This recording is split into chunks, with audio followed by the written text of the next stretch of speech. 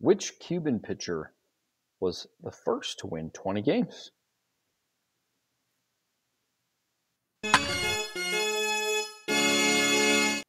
Folks, welcome to the Friday the 13th edition of Baseball Brewhaha. So, no Witch's Brew in store here, but just coffee. I don't know. Something weird going to break out here? I have no clue, but let's see what we got here. Adam, what's our question? We have which Cuban pitcher was first to win 20 games? We have Orlando Hernandez, Dolf Luque, Yeah, sure. Camilo Pasqual, or Louis Tiant. Whew. That's got here.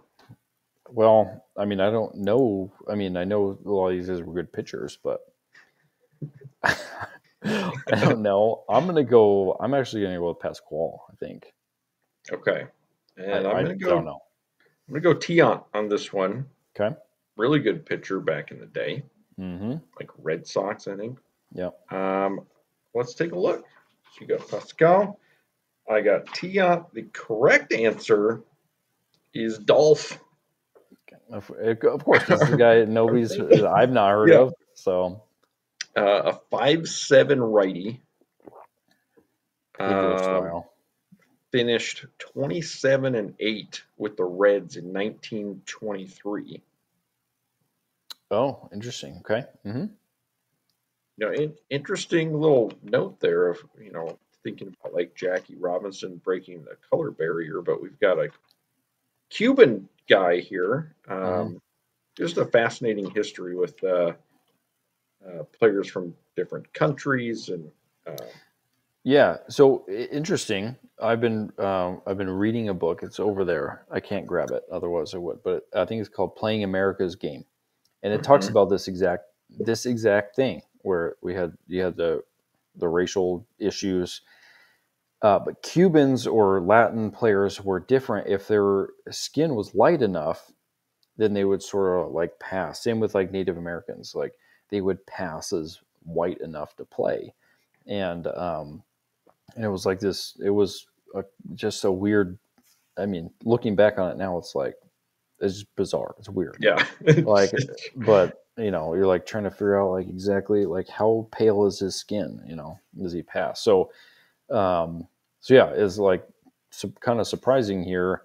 But like for me, when I picture a Cuban player, it's like Adolis Garcia. It's guys that are much darker complexion, but that wasn't always the case. And so here, this interesting little. I hadn't heard of Dolf, but this is exactly the book that I'm reading. Yeah, that's talking about this exact issue. So. Yeah. Well, additional fun fact for Dolf on that season: led the league with a 1.93 ERA. The league average that year was 3.99, almost a 4 ERA.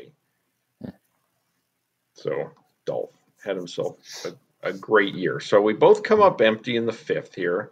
Friday the 13th. That makes sense. It's fitting. Friday the 13th. Yeah. Nothing doing there. So we're 4-1 heading into the weekend. Mm-hmm.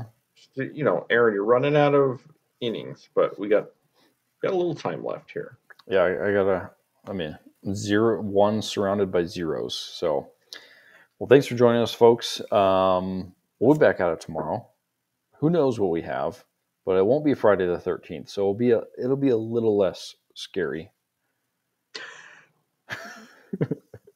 Come find out, folks. See ya.